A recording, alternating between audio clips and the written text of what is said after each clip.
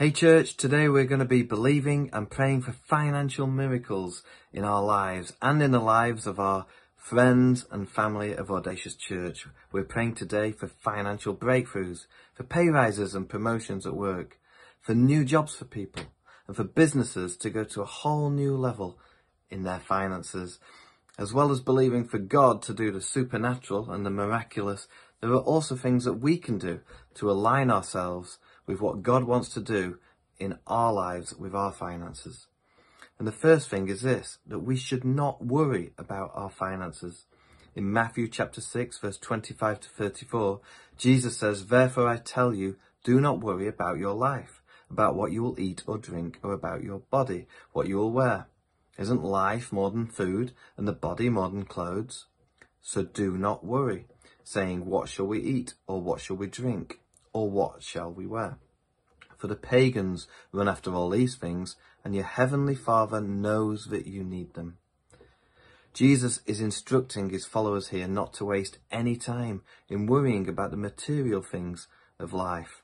And perhaps for you, it might be not what you will eat or drink or wear, but it might be how you're going to pay the bills, or it might be worrying about the finances of your work situation.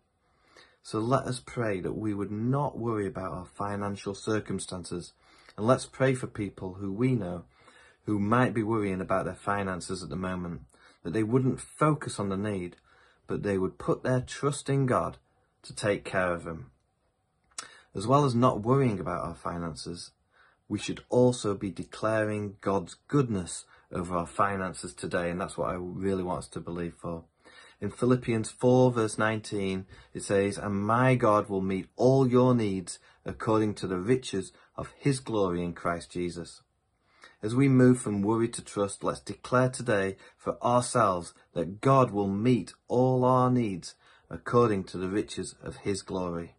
Let's pray this for ourselves and for all the people that we know in church, that God will, not might, meet all, not some, of our needs, not our wants, according to his riches, not our riches.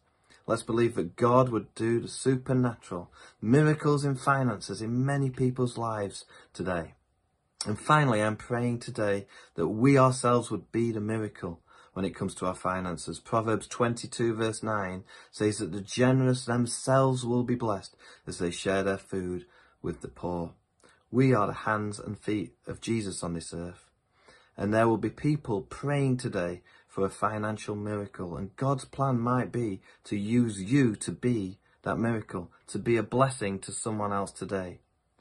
So I want to encourage you to, instead of waiting for a financial miracle for yourself today, why don't we activate faith and be the miracle for someone else? For the Bible says here that the generous themselves will be blessed.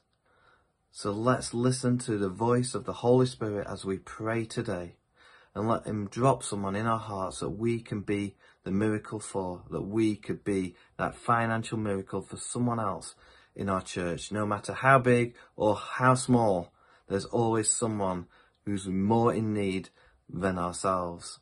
So I'm really believing that for us today, Audacious Church, that we would remember those three things as we align ourselves with what God wants to do financially in our lives, that we wouldn't worry, that we would declare God's goodness over our finances, and that we would activate faith by being the miracle. And we're believing for everyone in Audacious Church that God would do something supernatural and miraculous today as we pray for our finances.